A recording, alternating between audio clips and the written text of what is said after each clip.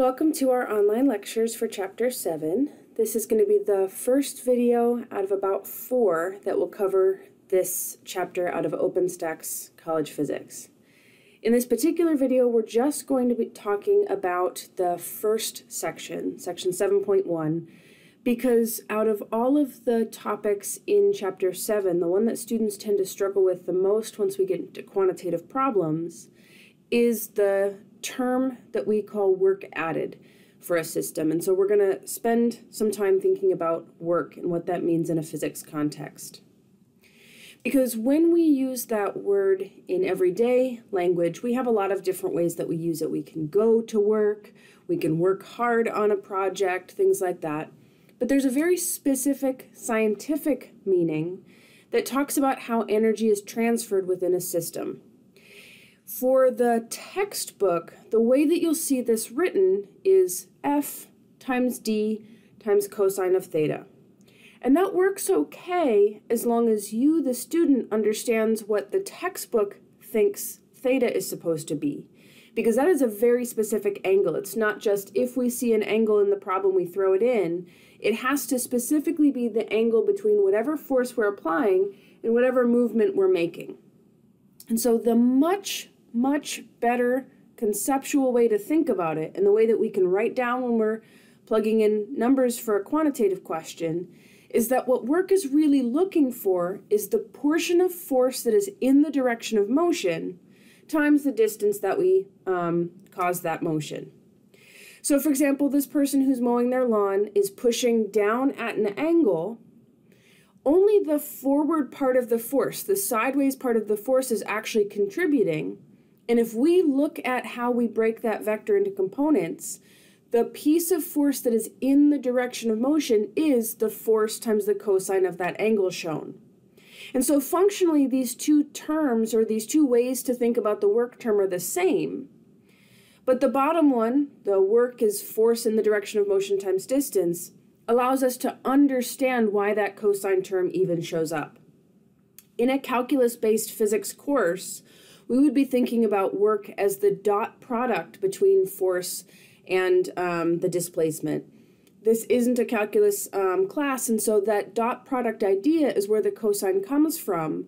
But without that deeper understanding of what angle we're looking for, we can make a lot of mistakes if we rely on the textbook version of that term if we don't understand it.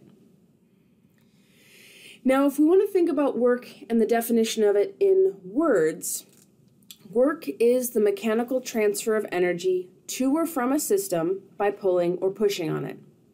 So I can cause something to speed up or slow down if I push or pull on it. I can give that object energy, and that definition works fine as long as we know what energy is. The problem is when we look at our textbook and we try to look up a definition of energy, the definition is the ability to do work. And so all of a sudden we're stuck in a cycle if we're trying to rely on these word definition of these things. There's another more famous textbook that goes into a lot of science education throughout that book, but even they have the statement, we'll let the concept of energy expand slowly over the course of several chapters. Great. That's not all that helpful for actually defining what energy is. But that's kind of what we're stuck with. And we've seen this a couple of times this semester when we talked about the definition of time is almost impossible to write down in words, but we all know what time means.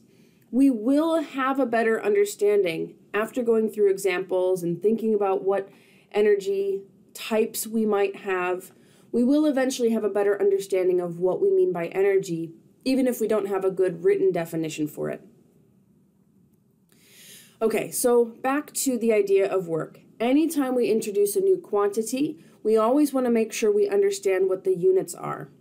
So the units of work and of energy in general throughout this chapter are the joule. And we're going to use the letter J to represent that, and it's named after James Prescott Joule, shown here. And a joule is 1 Newton times 1 meter. So a joule can be written out as Newton meters, but we won't ever write that. We'll write joules. And part of the reason for that is newtons are already a combination of our sort of base units. Newtons are just kilograms meters per second squared. And so a joule is even more complicated than that. It's kilograms meters squared per second squared, and we don't want to write all of that out, so we're going to use the unit joule, and we're going to get used to that. There's a note here at the bottom of the slide that eventually we'll be doing some examples where we're thinking about the fact that when we eat food, that food contains energy. Not all of it is going to be directly applied to our ability to do pushing and pulling, but some of it will. And so a single joule is a tiny amount of energy when we think about the food that we consume every day. It would take 4,187 joules to equal 1 food calorie. And it's worth noting that when we talk about food calories, like what we see on packages here in the US, we write that with a capital C because we don't want to really understand how much energy we're eating. Most of the rest of the world uses kilocalories. So a lowercase calorie c is, you would need 1,000 of those lowercase calories to equal 1 capital C calorie here in the US. So not a big deal. We'll have those unit conversions between joules and food calories in our equation sheets when we need them, and we won't be using the idea of kilocalories here in this class. Okay, so our first small example, and this is one that I want you to read through, think about, and then actually I want you to pause the video and try to do this one on your own. This is like in class if we try to do a problem together and we give us a chance to try it on our own. We're going to do that same kind of thing here. So the equation that we're thinking about is at the top of the slide, and we've got Pete who's trying to move a box around their living room. So Pete is using 150 Newton force, and he's just pushing sideways, to push a 40 kilogram box a distance of 2 meters.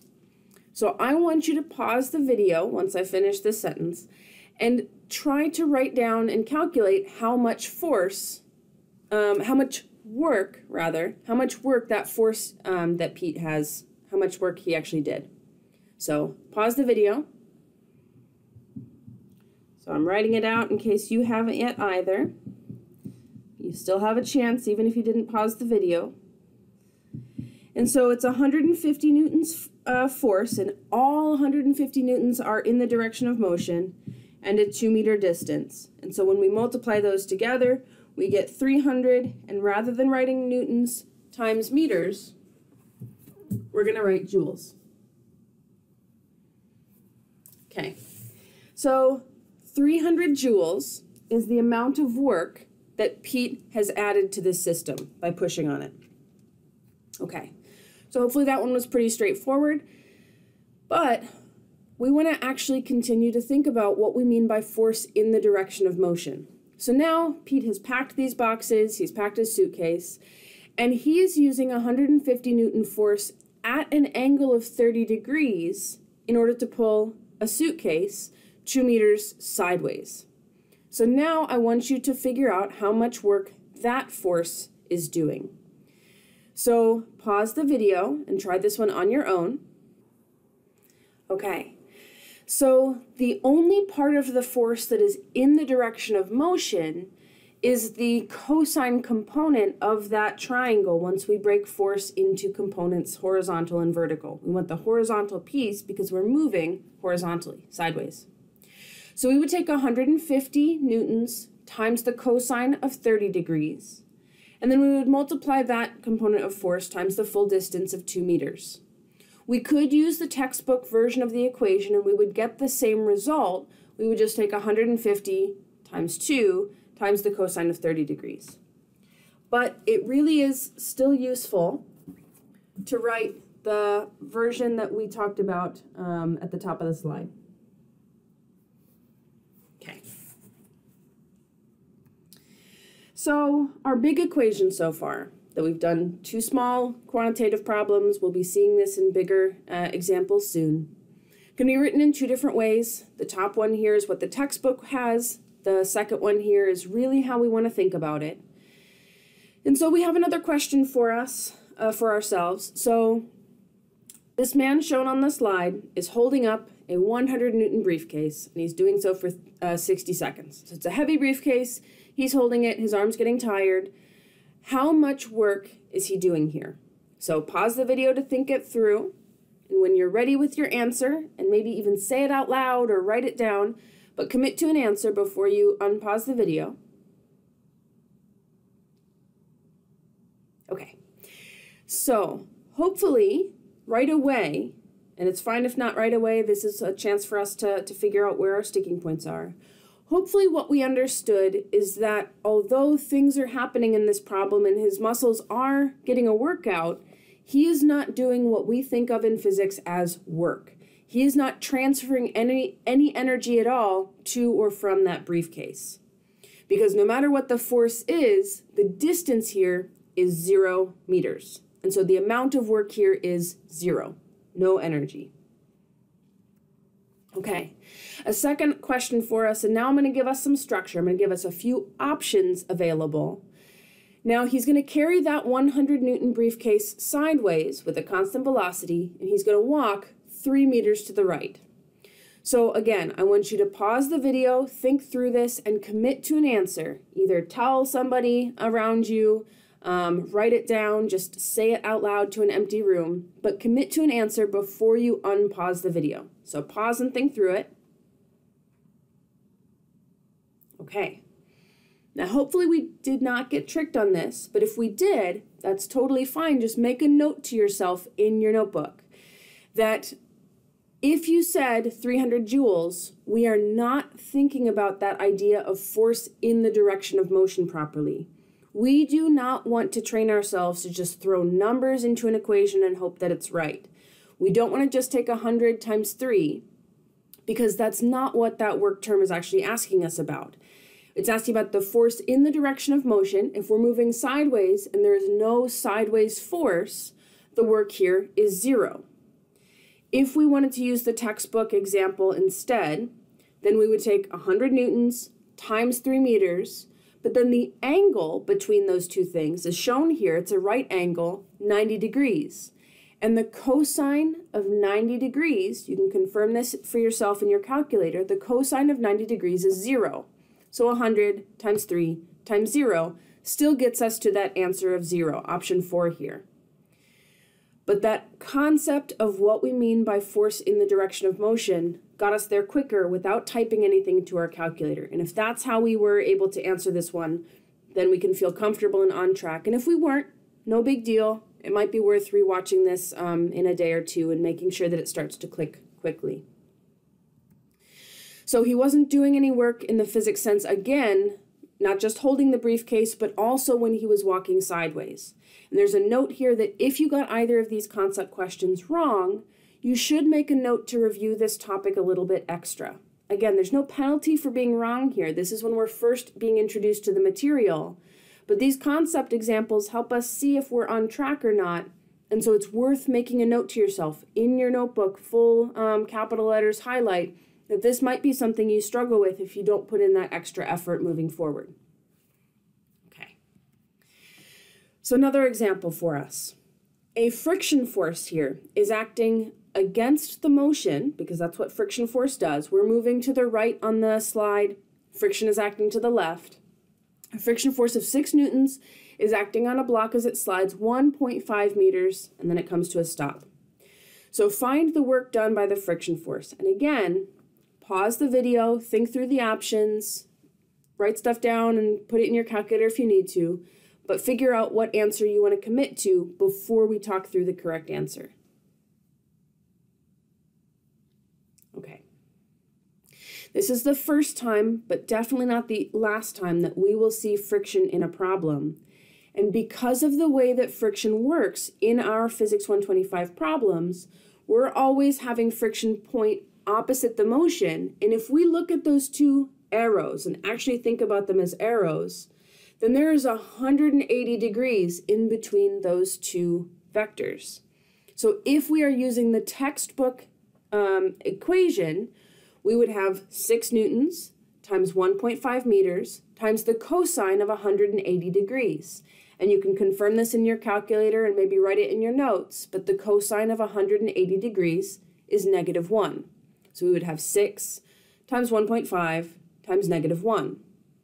if we are using the concept of what we mean by work, force in the direction of motion, there is -6 newtons worth of force in that direction of motion, the horizontal direction. It's negative because it's opposite the motion, and we can just plug in that -1 there because of the way that friction works.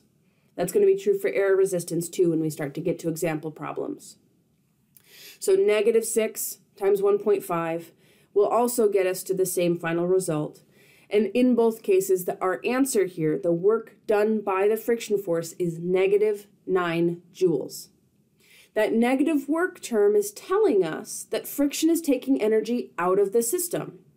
That will make sense to us as we do more examples and talk further in Chapter 7, that if we are losing energy, slowing down, that's because that energy has to go somewhere.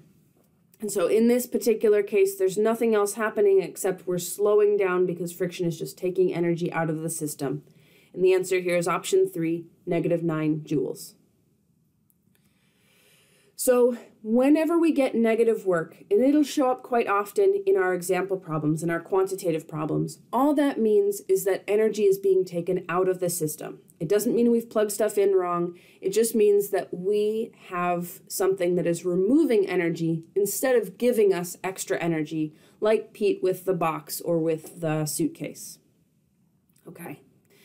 So for this initial overview, anytime that we struggled with these starter questions, it's just going to be a reminder to us that we might want to rewatch this video in a couple of days' time, or at least rewatch it at some point, and make sure that it makes more sense the second time around.